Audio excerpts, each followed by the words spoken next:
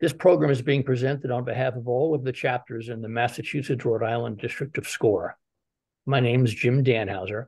I'm a volunteer mentor with the Cape Cod and Islands chapter of SCORE, and I wanted to cover just quickly a few introductory items before turning things over to our facilitator for today's session, my friend and colleague, Marc Goldberg. For those of you who aren't familiar with SCORE, we're a fully volunteer nonprofit organization and a resource partner of the U.S. Small Business Administration. Our mission is to foster vibrant small business communities through mentoring and education.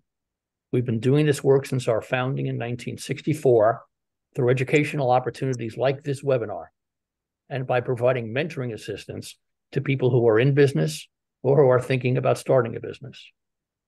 Each chapter in our district has a significant number of volunteer mentors and subject matter experts with a broad array of business experience and expertise, all of whom stand ready to provide mentoring assistance to you in connection with your business activities. And we can connect you with volunteers across the country, enabling us to meet the needs of virtually every client. Importantly, all of this mentoring is completely free and absolutely confidential. It's very easy to sign up for a SCORE mentor if you'd like to do so. You can go to the SCORE national website. That's www.score.org. Go to the Find a Mentor tab and click on Request a SCORE Mentor to get going. Or you can go to the website listed here for the chapter that covers your geographic area and click on the Find a Mentor tab. If you'd like, you could also enter your geographic location, your name and email address in the chat, and we'll get the process started for you. A few quick rules for today. I ask that you use the Q&A feature to ask any questions. Use the chat only for comments. I'll be keeping track of questions as they come in and posing them to Marc on a timely basis. And it's just much easier to do that if I only have to follow one feature as opposed to toggling back and forth. Aware as well, you should be, that the webinar is being recorded. We'll be sending an email in the next day or two, which will give you a link to that recording as well as some supplementary information. And finally, our facilitator for today is my colleague, Marc Goldberg. Marc's a mentor with the Cape Cod and Islands chapter. He's a very experienced and accomplished business executive, and we're fortunate that he has agreed to lead today's discussion. So Marc, take it away. Okay, thanks, Jim. Let me just open my screen and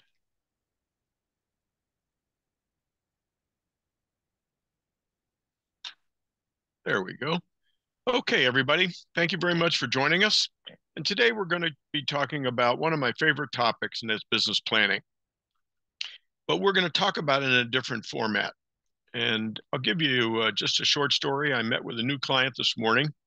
My co-mentor and I sat down, and it was the first session, so it was a discovery session.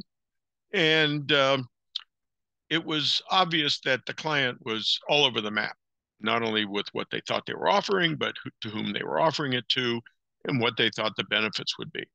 So we said, well, one of the things that you may want to think about is a business plan. Eyes rolled back in his head, and we thought, okay, wait a minute. We're not talking about the traditional business plan that people need when they need funding. We're talking about a simple way of planning the path for launching a small business. Now, I have to tell you, my wife and I owned a trade show marketing company for almost 30 years. From the very beginning in 1985, long before Business Model Canvas was available, we had a business plan, and it was a one-page business plan, just so we could keep track of where we were, where we wanted to go, and how we wanted to get there. So what I'd like to do today is give you an overview of the Business Model Canvas, how to use it, whether you're a for-profit, whether you're a nonprofit, or you're already in business and you want to expand your business, because it's a great way to think through where you are, where you're going, and how you're going to get there. In 1985, as I was launching my business, I went to a webinar, a workshop actually, in California. And it was headed by a man named Peter Johnson, who at that point was one of the marketing planning gurus. Now, we all like to go to workshops and webinars and walk away with something that we remember and can take action on. Well, Peter Johnson said one thing that I've remembered all these years, and I think about it every time I think about a plan, I think about an approach, I think about how we're going to get from where we are today to where we want to go, and that is accuracy before momentum. I have a client that wanted to start a business in using a trailer. And we started talking about how to utilize this trailer. And I said to her, one of the things you really need to do before you even start thinking about what this trailer is going to look like, how you're going to outfit it, et cetera, is go to the county health department and find out what are the rules and regs. She was so excited. She outfitted the trailer and found out she could not get a permit in Barnstable County. So I want you to think about accuracy before momentum. Go slow. Understand everything you need to do in order to make it happen in the end. Now, one of the other guidelines that we use is crawl, walk, run. When you're planning a small business, it's okay to crawl at first. And as you start generating revenue, as you start generating profit, then walking. And as you are walking and you're upright and you're making progress, it's okay then to run. So what I want you to do is think in terms of making sure that you understand that the planning process is just that. It's a process. It's a means of communicating. It's a means of communicating to employees, if you have employees, to investors, to the bank. It's a way of communicating so that they know exactly where you are and what your plans are. I used to sit down every year with my banker when I lived in Westborough, Massachusetts, and sat down with my plan and exposed the bank manager to what we were planning to do in the next year, so that if we needed an infusion of capital, that the bank manager understood what the business was, where we were going, what the health of our business was, so that we weren't starting from ground zero if in fact we had to rely on the bank for some working capital. It's also a guide. It's a guide for measuring your performance. One of the things somebody said to me years ago is never set an objective without a metric. So I want you to think about, how do you measure your performance and how do you manage the business without a plan? So you want to think in terms of how you're going to get from point A to point B. You know, somebody said to me many years ago that business is fairly simple. Here you are, that's point A. Here's where you want to be, point B. And what's stopping you from getting from point A to point B? Those are the objectives that you have to set for yourself. And a plan does that. Now, when we think about a plan, it answers two questions. One, where do you want to go? Well, I want 10% of the marketplace in my geographic area. I want 10 new Fortune 100 customers in the next 12 months. Where do you want to go? What do you want to do? And it answers the question, how are you going to get there?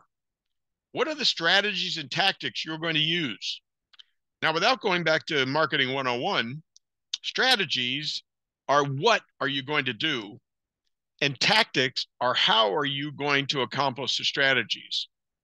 So if you say that your objective is increasing name awareness, and your strategy is to position yourself in the mind of all senior citizens on Cape Cod, one of the tactics you may be is become a speaker at the newcomers clubs or at the senior centers, or get yourself in the newsletters of every retired men's or women's clubs. So what you want to do is think in terms of your plan lays out where you want to go and how you're going to get there.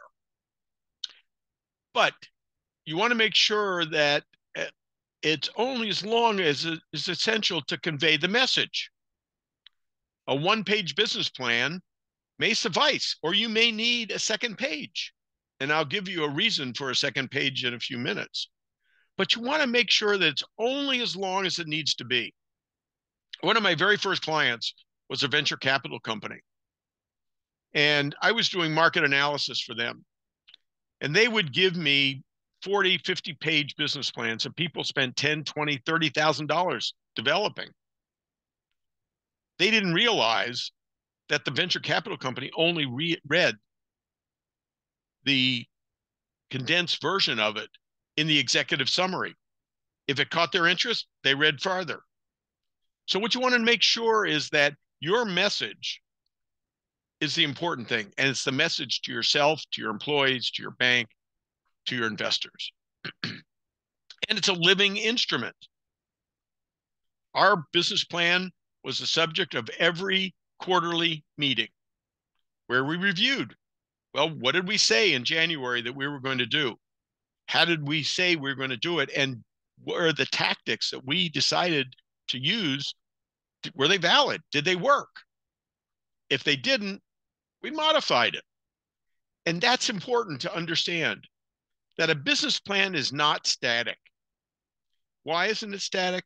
Because the environment in which we are working is constantly changing, whether it be political, whether it be the environment itself, whether it be economic, whether it be human resource, whatever it is, it's always changing. So you have to look at those environmental factors that impact your business idea, and change it and modify it and update it.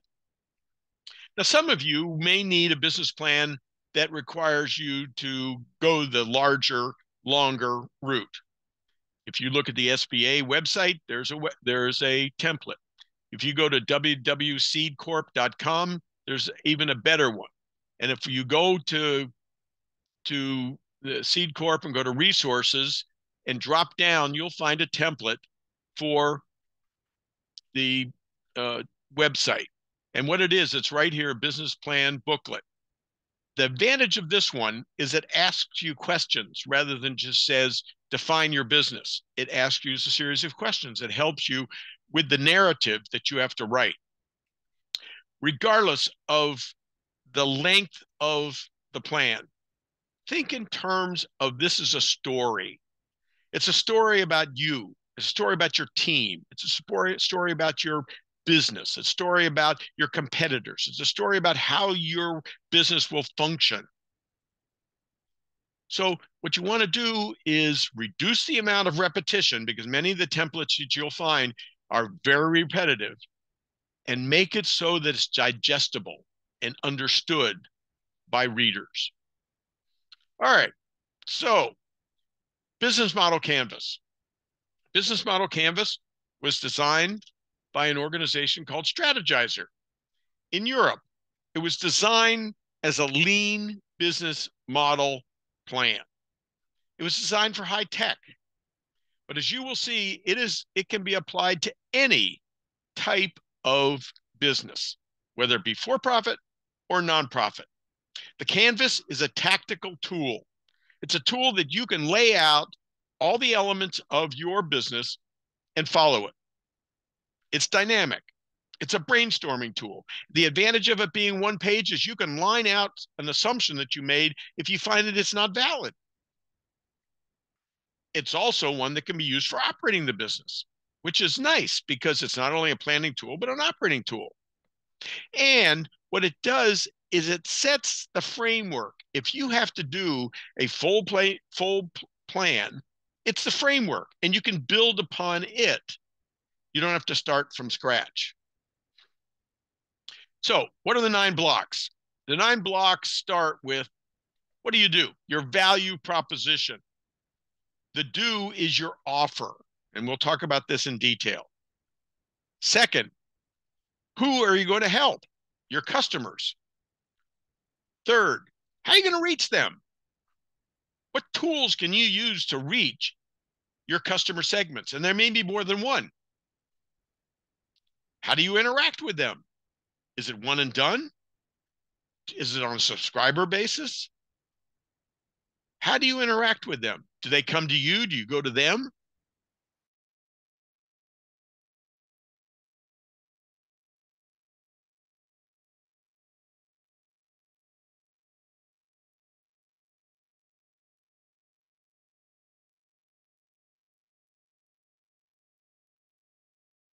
Well, I was having a great time here. So everybody knows Mark had no idea that he had been disconnected from us.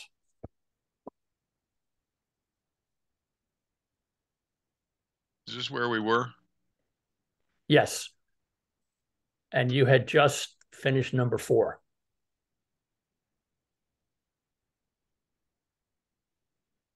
I was on a roll. Okay. How's that? That's perfect. Okay. Welcome back. Thank you. Okay, so these are the 9 blocks. And when we think about uh, customer relationships, we're thinking about how do we interact with our customers? Are they subscribers? Or do we go to them? Do they come to us? Are they one and done? We also then want to look at key activities, key resources, and key partners in order to execute the work that we do. What revenue streams do we have in generating income? And then what will it cost us to launch the business? What will it cost us to operate the business? Now, one example is a very specific business, and that is platform to connect riders with drivers. Anybody have any idea who that is? And Jim, if you see you can see the I can see the chat. So people, if you have the answer, throw it in the chat. easiest way around, anytime, anywhere, low cost luxury. Anybody have an idea what company First this? guess is Uber. Absolutely, Uber. See how simple it is? Very straightforward. One-liners. They're riders. People who need a ride are their customers. Also, drivers are their customers. People who want to earn money driving. So this approach is very straightforward and very easy to lay out. But if in fact you find that one of them is not applicable, you can just line it out because it's an assumption until you validate it. And we'll talk about that in just a moment. So what we want to think about is what value do we deliver to our customers? The value proposition. And the value proposition is not what we do. It's what we offer. Now I'm going to use the company that my wife and I had for almost 30 years as an example as we go through here. The value that we delivered was performance improvement. And we did it through training and measurement, but that isn't the value. That's what people bought from us was performance improvement. What problems are we solving? So we ask ourselves, what need, want, or desire are we fulfilling? So we ask ourselves, what's so compelling about what we offer? And who are we doing it for? And what gain are we creating for our customers? But the big issue that we have to concern ourselves with is differentiation. What is the competitive advantage that we have over others who are offering the same thing that we were? People would ask us, okay, what differentiates you amongst the other 4 people that were offering performance improvement? And we said, we approach this from a marketing standpoint. And because trade shows and events are marketing tools, our whole approach is marketing. So when you think in terms of the value proposition, you want to think in terms of not what you do, not that you mow lawns, not that you paint houses, not that you have a hardware store, but what is it that you are solving in the way of a problem? Now, I want you to think about your customers and you. Your customer is trying to get something accomplished. They are having pains. They are not generating enough leads at their trade shows. They are not generating enough sales as a result of the leads they're generating. They are not getting enough attention in their exhibit. So we over here, we design pain relievers for them. And these pain relievers are the solutions.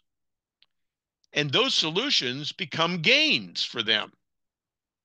And when we do that, then what we have is a value proposition that meets the needs, wants, and desires of our customer base. So if you look at Uber, if you look at Uber, that's one set of value drivers. But if you look at Waze, which almost every one of us use so we don't get lost, so we don't have our kids in the back seat asking, are we almost there?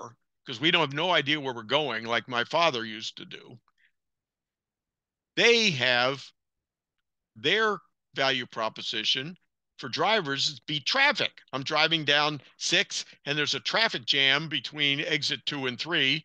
And lo and behold, it says get off on Route 130 and you can go around it. It allows me to navigate any place.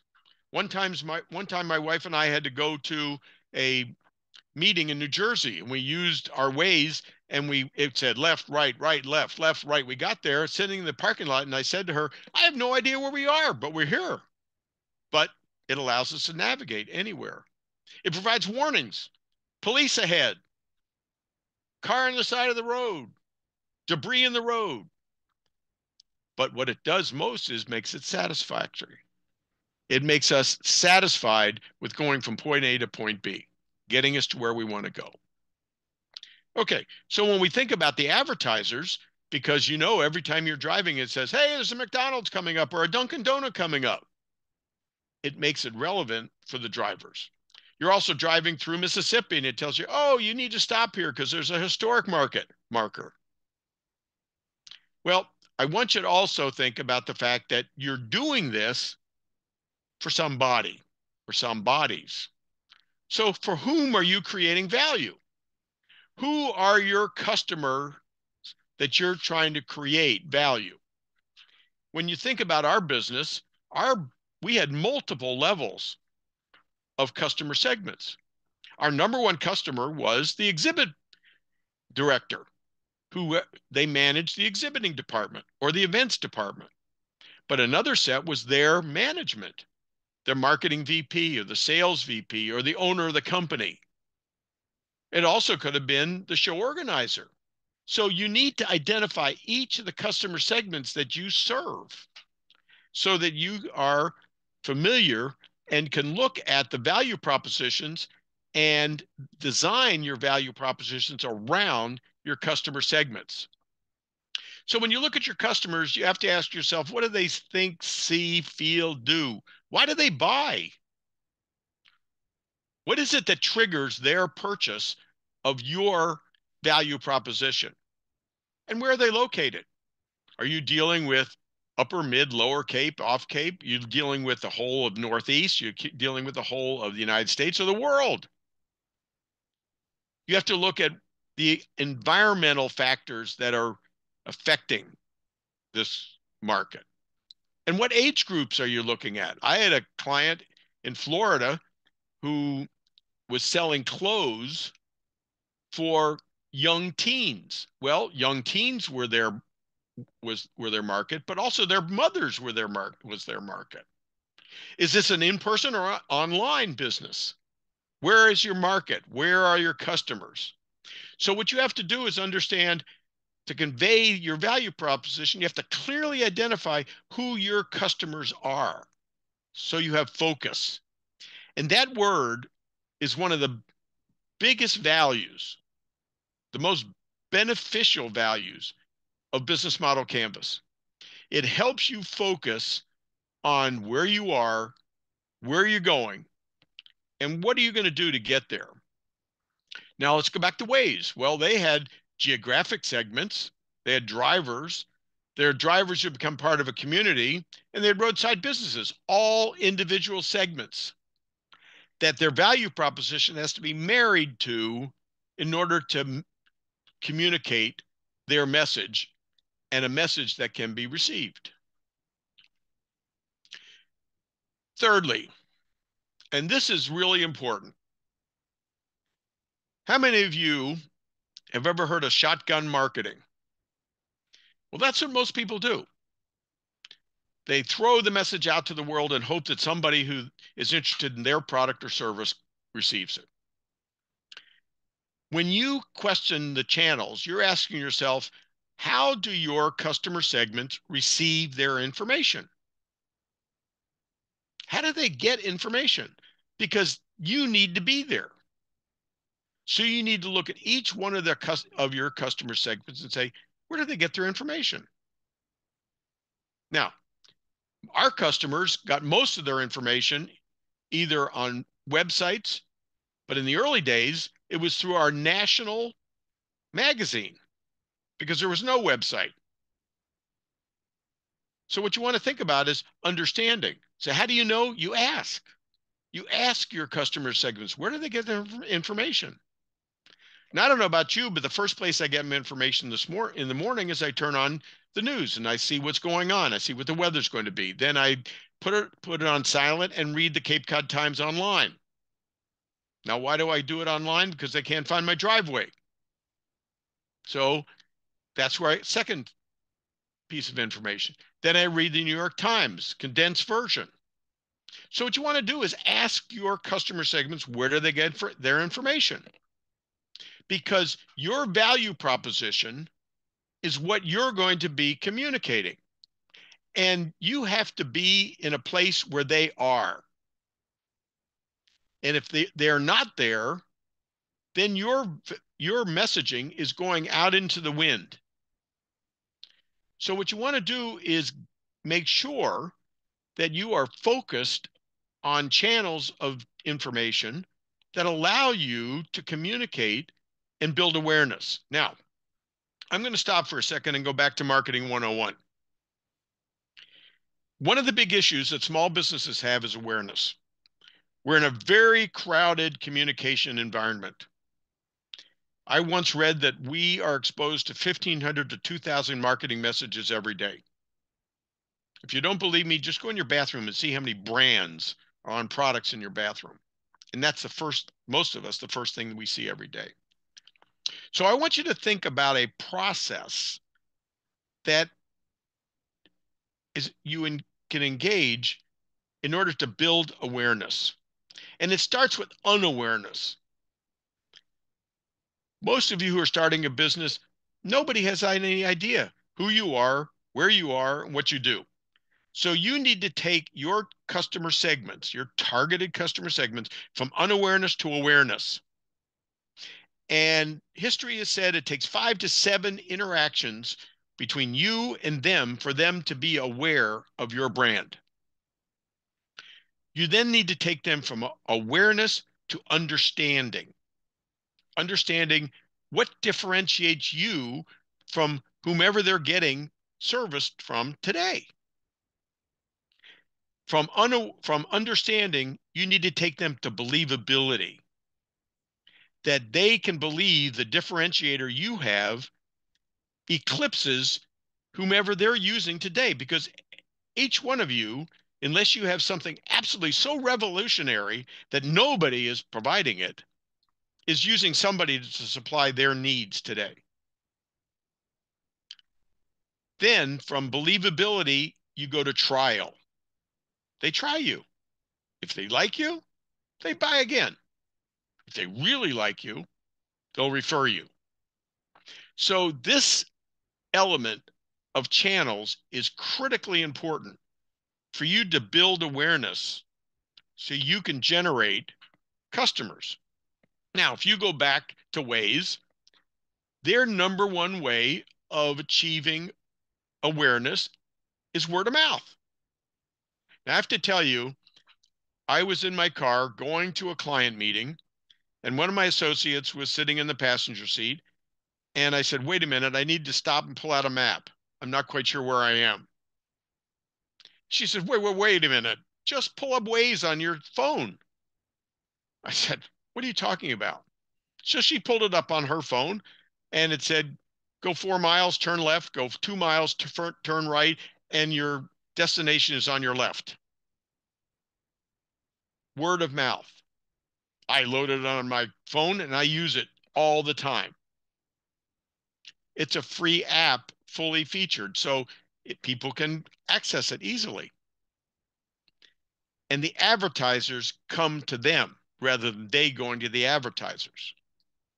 So what you want to think about is, what are the channels that you're going to use to reach your customers? Now, Stop. You've done your value proposition. You've done your customer segments. You've done the channels. So block 1, 2, and 3, stop and go out and validate it. Because all you have right now are assumptions. When I was in basic training at Fort Dix in 1969, Sergeant Woodman said, the assumptions you make are the mother of all screw-ups. Not quite like that, but close. So what you want to do is validate it. Go out to customer segments, people that you have defined as your customers, and ask them about your value proposition. Do they see benefit in your value proposition? Will they pay money to achieve your value proposition? And ask them about channels. Where do they get their information? Validate it. Once you validate it, then you can move to the next step. If you can't validate it, you need to go back and review what you did and then validate it again. Mark, someone asks, how do you suggest that people go out and get in touch with their customer segments in order to do that validation? Okay, let's assume that I worked with somebody this morning who was working on a golf academy. And one of his customer segments, he believes, are golf teams in high schools. In order to validate his idea on how to bring golf training to golf teams, he needs to go out and talk to some golf coaches in high schools and ask them, the value proposition I'm putting forth is this something that appeals to you that you would compensate me for? And then ask them, okay, where do you get your information about services and products for your golf team? And they'll say that we get catalogs. I go online. I get a newsletter from the State Association of Golf Coaches, whatever. I find those people and go out and ask them. The woman that was doing grunge clothing for teens, what she did was she went to a group that she belongs to that had teenage girls and had interviewed them and said, this is what I'm planning, showed them some of the products, showed them and talked about the value proposition and got input from them.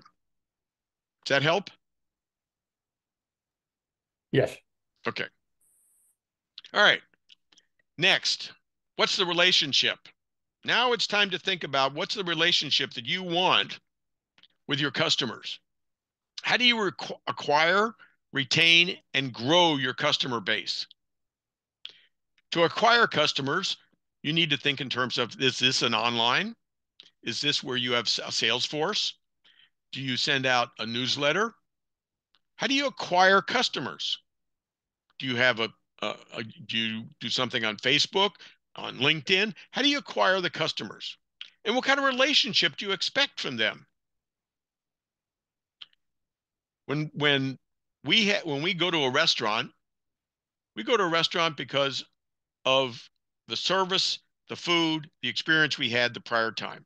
But we also go because the restaurant has a system where they communicate with us periodically, saying, hey, we haven't seen you in the last 2 months. Here's $10 off to come the next time, or come celebrate your birthday. We have a relationship with them. We're part of their program. So what you want to do is understand what's important to your customers. What will keep them coming back? Is this a once a year? Is this 7 times a year to have my lawn fertilized, and then they come out and evaluate how the lawn is at the end of the year and make recommendations for the next year? So one of the things you want to think about is, what kind of relationship do you want to create, and what works with your customer base? Well, Waze has casual users. I'm going to play golf next week at a course I've played all summer long. I don't need it, but I'm going to a new course in Bourne. I need my Waze, so I use it as needed. I have a relationship with all the communities in this region. So if they have an event this weekend, like the Seaside carnival festival in Yarmouth, it'll pop up when I drive through Yarmouth on my Waze. So what you want to think about is, what kind of relationship do you want with them? When we had our business, our relationship was based on show to show. It might have been annual at their sales meeting for their sales force. It depended on the client. It depended on what their needs were. It depended on how many events they went to. Budweiser was a client of ours. We did one event a year, the Daytona 500. And what they wanted to know was every year, what resonated in their advertising program? Was it the beer? Was it the driver? Was it the event? When Toyota introduced the Tundra truck, Toyota wanted to get very specific information about how they would interact with their customer base because they were not in the truck business. So think about how you want to communicate, how you want to interact with your customer base. Now, small business people know that it's a 24/7 enterprise. You do everything. But really, do you do everything? And should you do everything? So in using the business model canvas, you think about what are all the activities that go into making a business? What is everything that you have to do in order to create competitive advantage? And competitive advantage is another one of those marketing 101 terms. It's where you have a position in the mind of a buyer where they see no suitable substitute. And to gain that, you need to think about all the activities in your business in order to not only attain that competitive advantage, but maintain it. Now, I'll give you an example. For many years, I drove a Volvo from 1974 until last year. Why did I drive a Volvo? Most people say because it's safe. I drove a Volvo because it had the shortest distance from the front of the seat to the back of the seat of any car made. Why? The original creator of the Volvo was vertically challenged, just like I am. And I didn't get shin splints driving the car. They had to work at maintaining that competitive advantage by making sure the design features of their car stayed true to the size of their seats. So you have to ask yourself, what are all the activities that it takes in order to run your business? It might be sales, might be marketing, might be advertising. It might be production. It might be services. It might, if you're a restaurant, it might be the front of the restaurant. It might be the back of the restaurant. So what are all the activities so that you know what are the most important things that you have to undertake without fail to make the business work, and those things that you can delegate? Now, we think about marketing and sales. Marketing is positioning, sales, closing sales. It might be distribution. How do you get the product out to market? I'm sure when Cape Cod Beer started, Beth probably drove the truck. But today, she has a fleet of drivers. And then delivery and follow-up. Who's going to do your follow-up? Who's going to make sure that the promotional activities that you undertake turn into sales? And if you manufacture something or make something, who's going to do that? Are you going to do that yourself? So understanding all the activities of your business and understanding what you're going to do and what somebody else could do. Now, I have to say, having owned a business for almost 30 years, there are two basic functions that you must do yourself. And you must have complete control of yourself. One is sales, and that is generating revenue. Secondly, is cash management. More small businesses fail because they lose track of cash. Now, I have to tell you that I used to get a P&L once a quarter on our business. But I looked at our cash position every single day. I knew what we had in the bank. I knew what we owed. I knew who owed us and when it was due. So what you want to think about are what are the activities that it takes in order to make the model work? Well, ways, it's finding new markets. It's R&D software, making sure that software is constantly being updated. Is somebody out there selling to the advertisers? And then curating data that they can put on the app so that you know what the historical markers are, you know the towns you're going through, you know where the material, where the closest Dunkin' Donut is, etc. Next, who are our partners?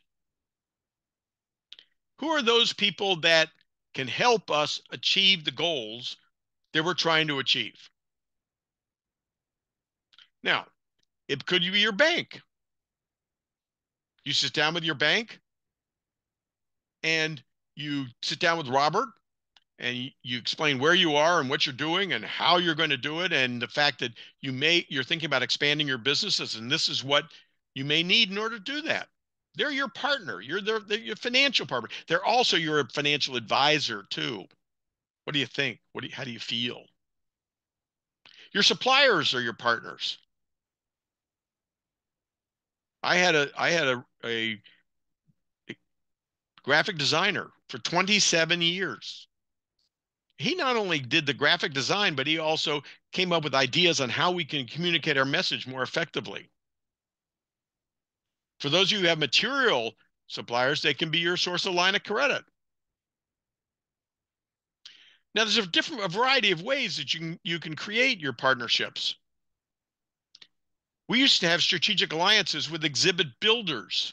Why? Because when people buy a new exhibit, their staff need to be trained how to use the exhibit.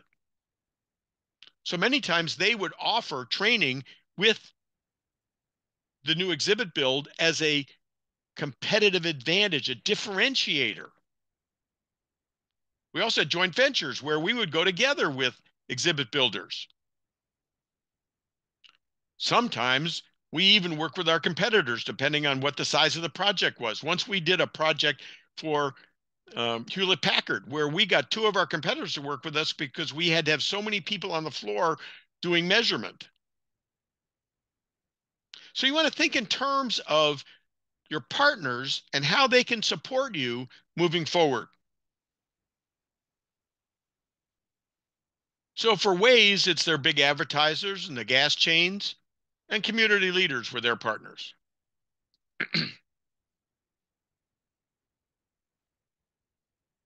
So when you think about your key partners, what you want to think in terms of is how do their activities allow you to concentrate on your key activities so that you can stay focused. Those of you who are out there who are small business owners, I can tell one characteristic that makes a small business owner successful, and that's being opportunistic. But also, it's being opportunistic also is an issue because you lose focus. Somebody brings you a great idea, something to expand your business. So what you want to do is cultivate those buying and selling relationships to maximize their advantages and efficiencies to help you maximize your business model and make it work. And your resources. We can't do it all. How do we execute it all? So when we think about whether it be capital, whether it be physical location, whether it be our intellectual property, whatever it is, what do we specifically need to do to attract and keep our customers, keep our employees, and make our organization flourish? So what are the must-haves of our organization? Well, I found this graph that kind of explains the inner workings of an organization. Some of the resources that we need are human, whether it be knowledge, skills, abilities, talents, people. Some of them may be financial. You need launch funding. You need operating funding. You need R&D funding, some of you. And some of you may need even funding for growth and expansion. It may be physical resources or maybe intellectual properties. I talked to a client this morning that has a patent pending, and he's working towards a full patent so that he can protect the innovation that he created. So think about these resources. Think about, what do you need in order to make it work? And many of it is outside your organization.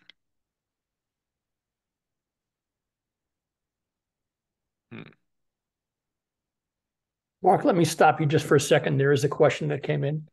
Sure. For many people, the business plan is difficult, complex, and fearful, sometimes a mystery.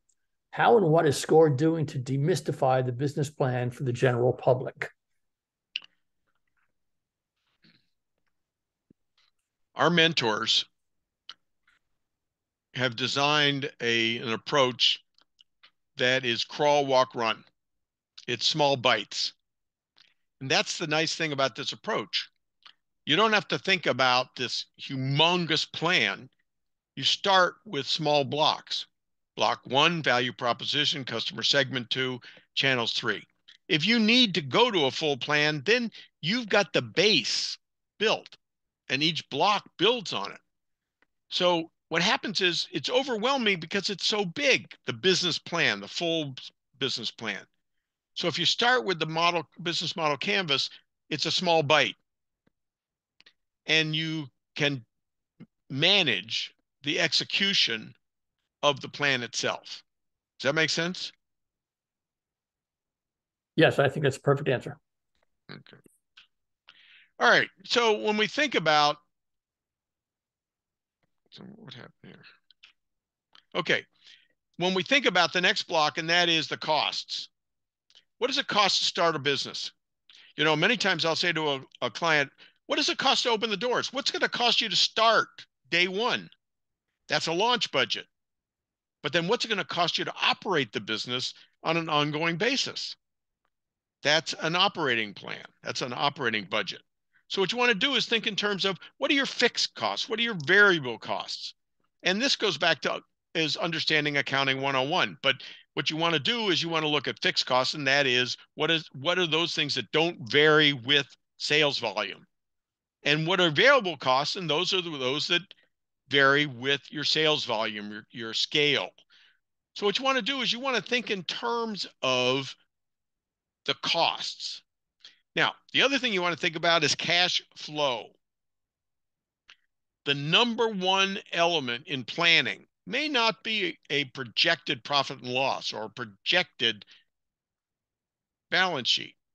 It's cash flow. How much are you starting with month one? What's your revenue month one? What are your expenses month one? What's your net? And then how much money do you have left at the month to start the next month? So what you want to do is think in terms of focusing on, what is it going to take from an economic standpoint, the costs to start a business, to run the business, to have positive cash flow. And that may take several months in order to get positive cash flow. What's it going to take? And those have to be linked to your revenue. Now, the cost structure for Waze is R&D software and infrastructure, maps, and selling to advertisers. The other side is revenue.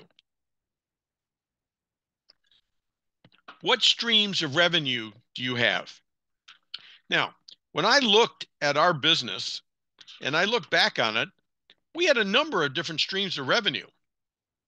We had training, we had live training, distance training, and we had products that were used for training. That's 3 different streams of revenue. We had measurement. We had quantitative measurement, we had qualitative measurement, and in audits. That's another 3 streams of revenue. So you need to think in terms of, where is your revenue going to come from? I was at our seamstress this morning to pick up a pair of pants that I had shortened, and I noticed she does aquatic type work. She does cushions for boats. She does upholstering, and she does clothing. She has 3 different streams of revenue. So you got to ask yourself, go back to your value proposition, ask, what are your customers willing to pay for your value proposition? What are they currently paying? If your price point is higher, will they pay more?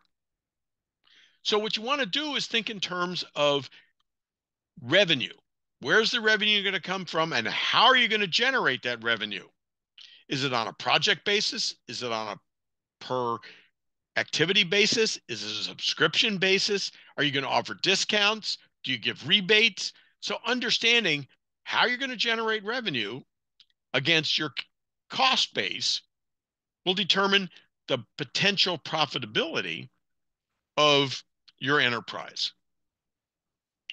So Waze does it by advertising from the roadside businesses. And sometimes it's pay for impression in the real-time market. Now, I told you that the business model canvas may be more than one page, because one of the things we mentors at SCORE have realized that the one element that was not included in the business model canvas was competition. And when you do a plan, you need to think in terms of who are your key competitors?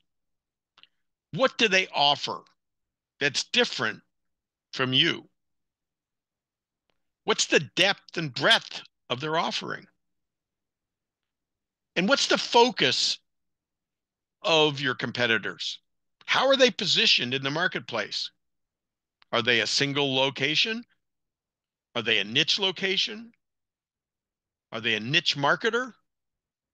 So you want to think in terms of evaluating and analyzing your competition so you understand what it is that you are going to be doing and what you need to do. We had a client last year that decided to buy an ice cream store here in West Dennis. We asked her, what will differentiate you from the 5 other ice cream stores that are within 1 mile of their location? And they told us. So we went together online and looked at all the ice cream stores within a 1 mile radius of that store, and 3 different ones offered the same differentiator. So this is the time to find that out when you're doing the planning.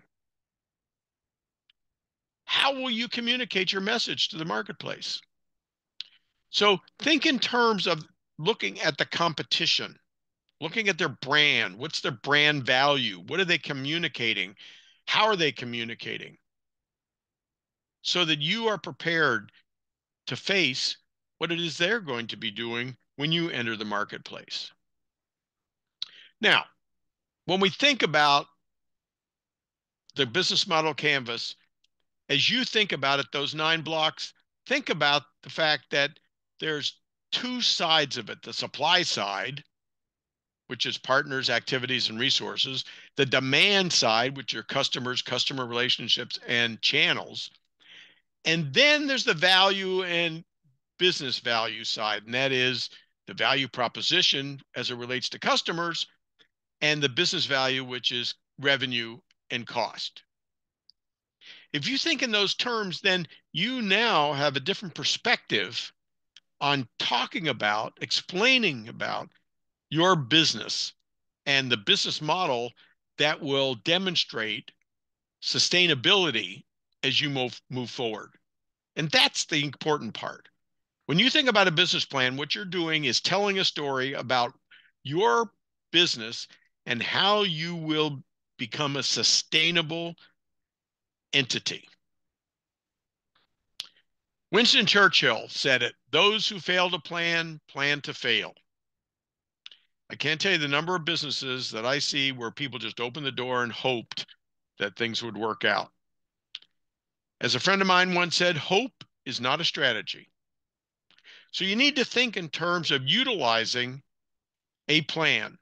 that gets you from point A to point B and allows you to achieve the goals you've set for yourself. Now, the handout that we have has a full appendix that has the traditional business plan outline on it. Jim is going to make this available so that it can be sent out with the video, with the audio of this session. I think it's time to turn it back to Jim. Any questions for Mark. Jim or Robert? First question, Mark, is identifying these things similar to doing market research? Yes. Yeah, that's what I would have thought. Yeah. Market research is very important. For example, somebody asked a question about how do you validate? That's market research. You get out there and talk to the resource and gain information. Now, you can do primary research, and that is, I'm going to go down the street and talk to the ice cream shop and ask him what his differentiator is. Or I can do secondary research, go online, pull up their website and see what they say. Someone asks, how long should I stay on a social media platform if I do not see a lot of growth? Well, it takes multiple interactions with a customer. If you're trying to reach a customer base, you need 5 to 7 independent interactions that a potential customer has a chance to see in order to gain awareness, to even know that you're there. So patience is important. Having variety is important. Having consistency in messaging is important, but having variety in look is important. But the important thing is don't give up too soon. And I just want to throw in here real quick. We do have 3 representatives with us today from the East Cambridge Savings Bank. So you have a unique opportunity to not only ask a question to a SCORE mentor, but to a bank representative.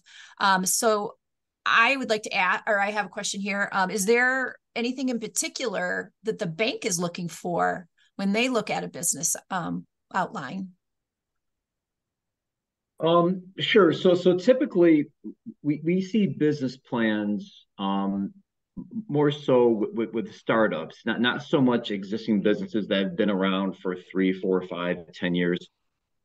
Mostly startups, and more the better.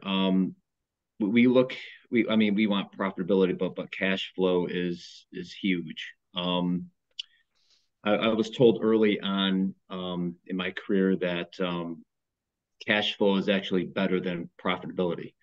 You agree? Thank you, Mark. Okay, so I'm not out in outer space. Okay, so more detailed, the better. But yeah, definitely, it's the cash flow. There's another question for the bank. Someone asked, what do I need to create an account as I start up my nonprofit? So each bank is different. Typically with nonprofits, I'll have to I might have to circle back with you, but if you have my contact information, I can give that to you. But typically with nonprofits, the articles of organization, information regarding the board of directors, if there is one. There isn't a copy of ID. There isn't. It's not overly complex, whether it's an S corp, C corp, a nonprofit, a sole proprietor. But we can talk offline on that. And I can be more precise. I would just have to go back to the bank and just I want to get you the right information. Sure. Would you want to put your email in the chat? So yeah, good idea. I wasn't sure. Yeah, because you're right. It would be different depending on the situation for the, what the nonprofit or profit organization is. And yeah. Back to that social media platform question, I would expand on what Mark had to say. You need to make sure that you don't just throw something up on the platform and expect a miracle. You need to continue to use those platforms to get your messaging out consistently so that you make sure that you are reaching as many people as you can. It may not be the platform's fault. Does a business plan help when applying for a mortgage? Is it considered a startup even after 5 years? So is the mortgage, is a home mortgage, owner occupied real estate where the actual business would be in the real estate? I would assume it's commercial or something. Yeah. Yeah. I mean, well, typically, we would, more importantly, would be the cash flow that could cover the mortgage and then some. So it's really, we want to learn about the business, understand the business, understand financials, that sort of thing, where you've been, what you're doing now, where you are in the future. But it's not overly, it's not required to have a business plan, because you'd be up and running. And if it's been, say, 5 years, we would basically look at your interim financials, but more importantly, your cash flow and business tax returns.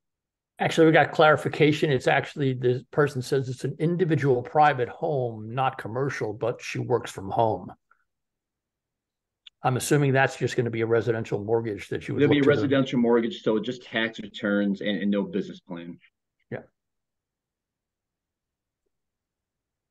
Another question is, what's a typical loan amount for a new business, and what kind of collateral is necessary to show? So when it comes to startups, when you look at startups, regional banks, large banks, that they won't touch startups for the most part due to the risk. Smaller community banks such as East Cambridge Savings Bank we will consider startups. We've seen them as low as 10 to 15,000 up to $50,000 for a startup. In terms of collateral, would you typically expect a personal guarantee from the owner of the business? Of course, yeah. A PG, a personal guarantee, is definitely 100% of the time required. Someone asks, I'm developing business credit with suppliers, net 30 types, but how do I strengthen this type of credit to make large purchases? Can you? I didn't see that in the webinar chat. Can you repeat that? Yeah, it's in the Q&A actually. Oh, I'm sorry. I'll move over. Okay. It's the last question in the Q&A. Credit with suppliers, net 30. Okay. How do I strengthen this type of credit to make large purchases? That's a good question, because this has come across in the past where a business would come to me, and they typically would want, maybe what would happen is their supplier would reach out to the bank saying, hey, this ABC company, they want to make a large purchase. Can you provide us 3 months of bank statements, that sort of thing? And I sign off on that. But in this particular situation, I don't think it's the same. Can I jump in here? Sure. Yeah, go ahead, Mark. Yeah. I think there's two things. One, if you're trying to make larger purchases from a supplier, and you're trying to increase the amount of credit they will give you, then paying your bills in quicker than 30 days shows them that you have the ability to undertake the credit they're giving you. Secondly, asking them specifically what it is it takes for them to advance you more credit for larger purchases is the way to go, because every company is different. Every company has different credit requirements. But the history that I've been involved in manufacturing during my career, and if we wanted to increase the amount of purchases from a specific supplier, it was a function of our current payment cycle, and then finding out what they demand from us in order to increase purchases from them.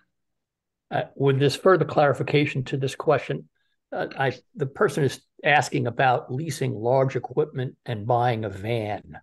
I think for that, as opposed to the ordinary net suppliers, that's a different thing. Different. You're going to be going to the equipment seller. And frankly, in my view, they are oftentimes the most likely source of credit for a small business. Right. Because you can lease that equipment from them.